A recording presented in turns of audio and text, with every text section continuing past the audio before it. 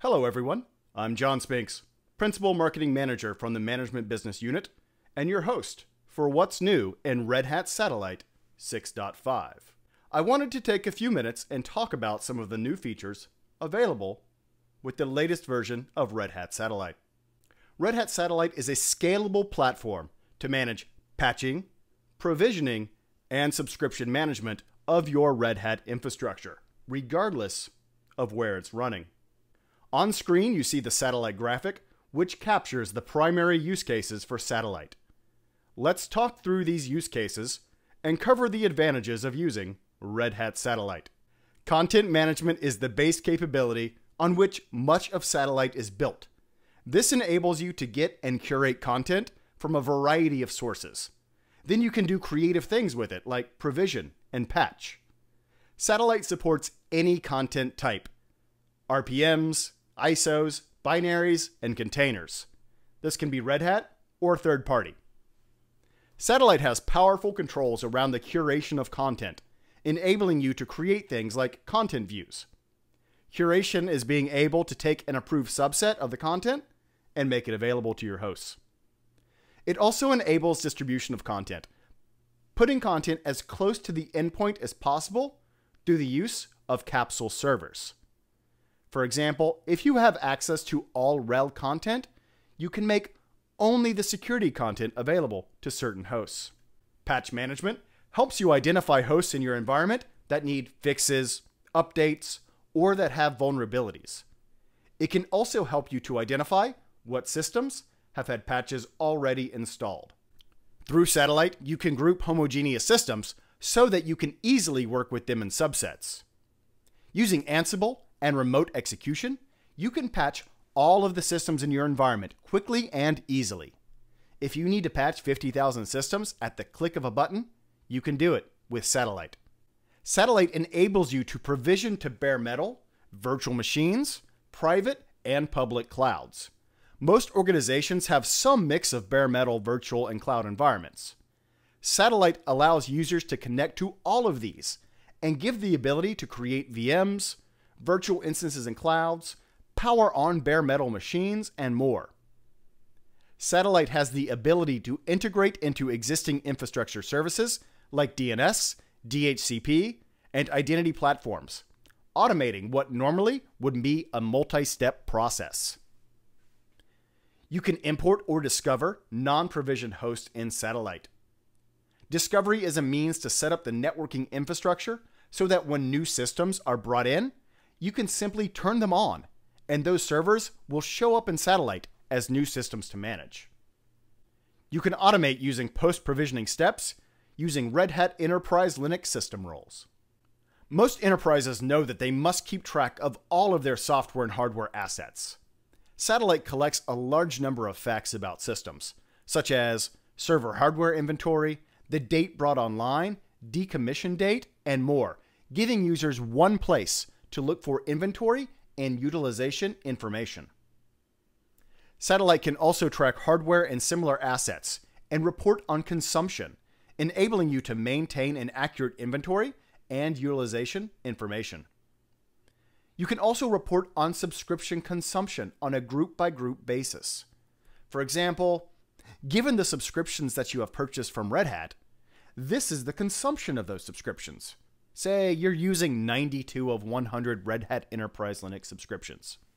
In a multiple organization Satellite, you can report on a specific organization or any arbitrary subset. For example, in Organization 1 and 2, show me all systems that have Rev in their subscriptions. Or show me all systems that have greater than 2 sockets and use a RHEL subscription. In addition to these main use cases, Satellite also enables configuration management using Ansible or Puppet, helping to define the state of systems.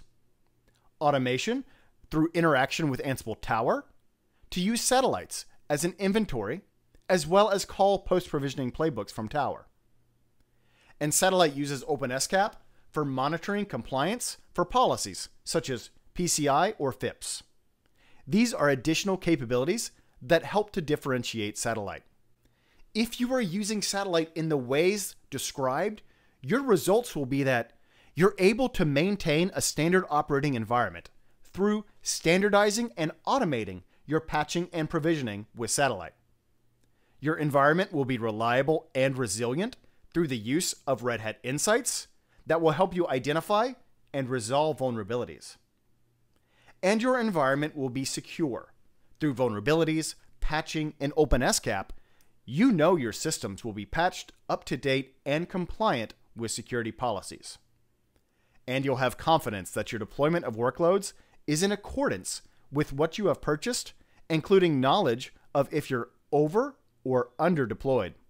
While how you buy Satellite hasn't changed, it is worth touching on this for a moment. Red Hat Satellite is purchased through Smart Management. Red Hat Smart Management allows you to easily manage your Red Hat Enterprise Linux system, on-premise or in the cloud, whichever works best for your needs. Red Hat Smart Management combines the flexibility and powerful infrastructure management capabilities of Red Hat Satellite with the simplicity of cloud management services for Red Hat Enterprise Linux.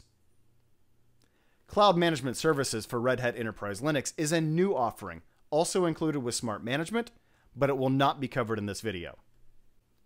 When you purchase your Smart Management subscription, you get quantity 50 of MCT 3718. This lets you consume 50 of any combination of Satellite servers and capsule servers, enabling you to add more satellites for test or dev, add capsules in the cloud, or add load balance capsules, whatever you need. 50 is more than what 99% of Satellite customers need. And if you do need more, contact your Red Hat representative.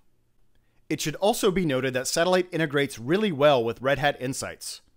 All Smart Management customers have access to Insights, since it's included with your Red Hat Enterprise Linux subscription. Let's talk about the new features in Satellite 6.5.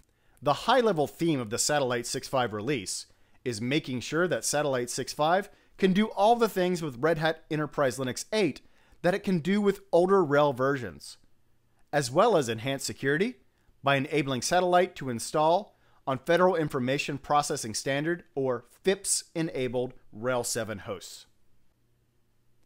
Let's start with covering the capabilities that Satellite has for Red Hat Enterprise Linux 8.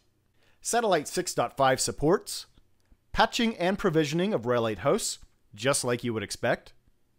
It also supports some of the new RHEL 8 features, such as applications or module streams, system purpose, and system roles. Satellite 6.5 is the release that you must be running if you plan to manage Red Hat Enterprise Linux 8 hosts.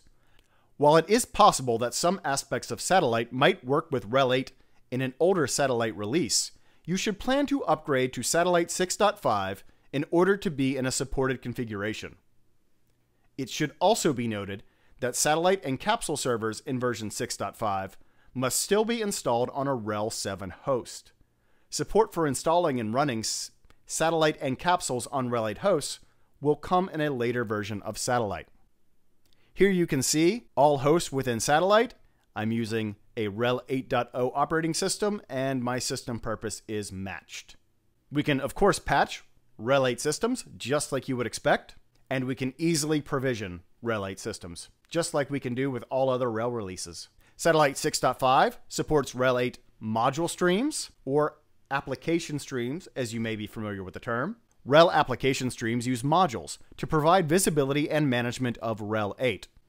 While within the RHEL documentation, you may see this referred to as application streams or app streams, inside Satellite, these are referred to as module streams, but that capability is the same. System purpose is very useful with subscriptions, enabling you to identify to RHEL the purpose of a host, and in turn, Satellite can understand the system purpose and consume the right type of subscription for that host. This means that you would no longer consume a RHEL server subscription for a host that's using RHEL Workstation. Just identify the system purpose, and Satellite will consume the correct subscription. And RHEL system roles are essentially Ansible playbooks that enable you to configure a system simply and easily using the power of Ansible automation. And RHEL system roles are essentially Ansible playbooks that enable you to configure a system simply and easily using the power of Ansible automation.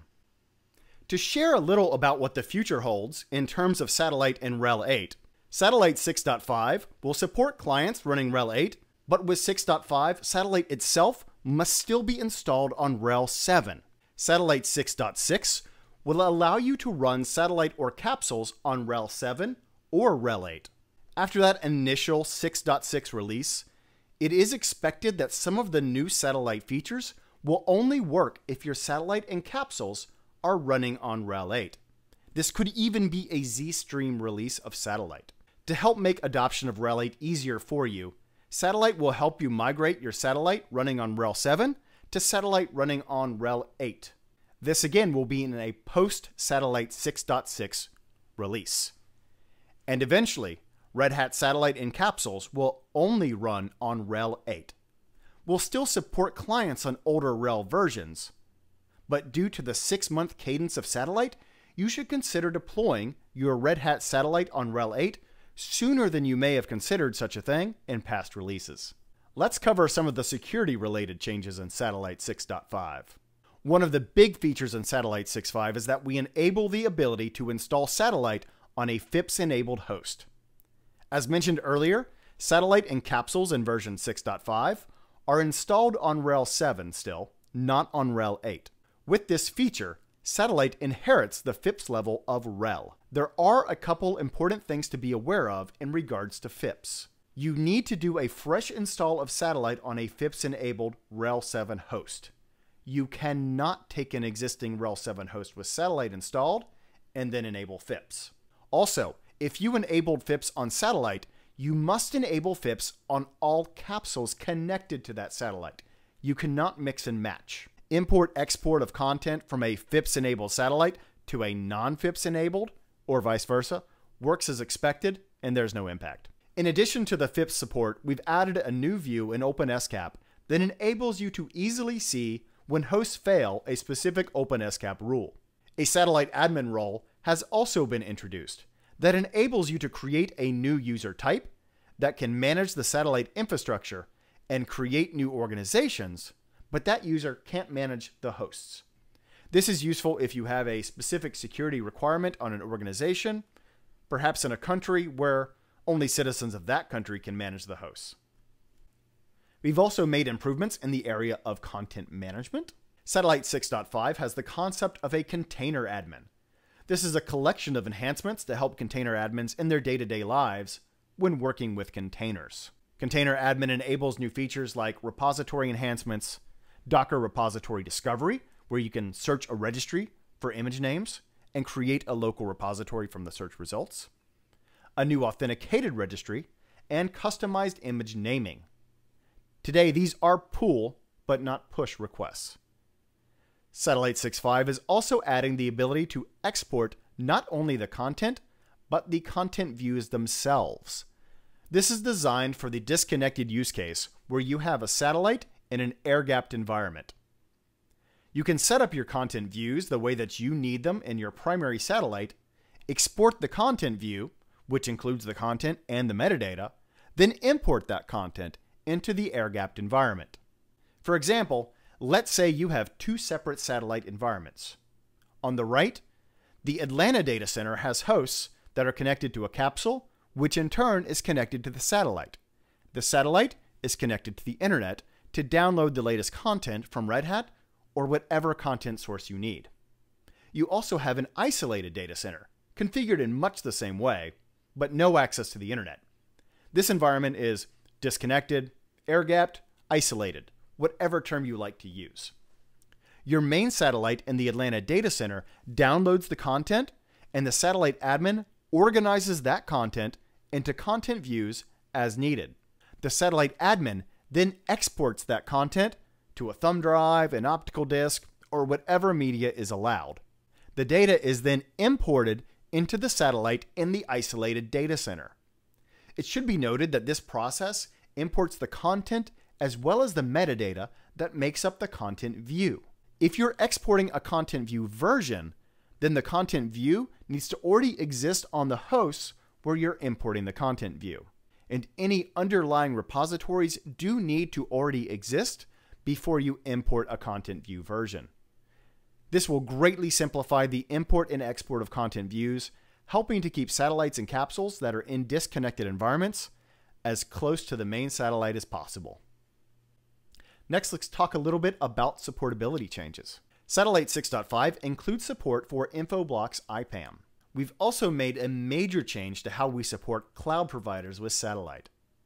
Cloud access customers can deploy satellite or capsules on most major cloud providers. Note that this is support for deployment of satellite and does not include provisioning. To delve a little bit more into detail, when you ask if you can use satellite in the cloud, you typically mean one of three things. Can I install and run satellite or capsules in a cloud environment? Can I manage hosts that are deployed via a cloud provider? Or can I provision hosts from satellite in this cloud provider? If you are using any one of the cloud providers listed on the screen, you can run satellite or manage hosts that are deployed in that cloud provider. Provisioning of hosts into a cloud provider is currently only supported with Amazon AWS and Google Compute Engine. If you're using a cloud provider that's not listed, please check with your Red Hat representative, as a support exception may be required. Another new feature in Satellite 6.5 is an all-new reporting engine. This includes pre-canned reports for host status, subscriptions, registered host, and applicable errata. You can customize any of these reports or even create your own. Here's an example of what those report templates look like. And if I create a clone, for example, of the subscriptions report, you can modify this to suit your specific needs. In addition to all these big named features, we also have what we're calling little bites, some small things that can really help to make a big difference.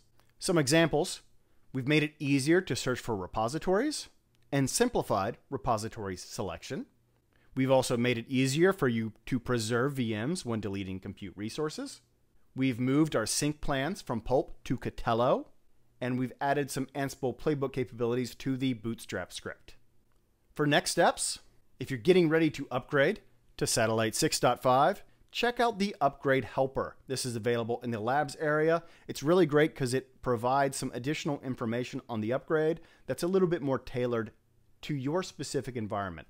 If you are using Satellite 5.8 or earlier, Satellite 5.8 does go end of life in May 2020, and all older versions of Satellite 5 are already end of life.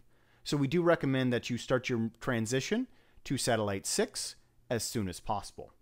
If you are using Satellite 6.2 or older, those versions are all also end of life, and we encourage you to move to the latest version of Satellite 6. We have a huge list of resources, including our blogs, our product pages, and we do have new training available. RH053 is a satellite technical overview. If you have anybody that's brand new to satellite, wants to learn the very basics, that's available through Red Hat or also on Udemy. And there's, of course, our H403, which is our Red Hat Satellite 6 administration course. Thank you very much for your time and attention, and hope you've learned a little bit about what's new in Satellite 6.5.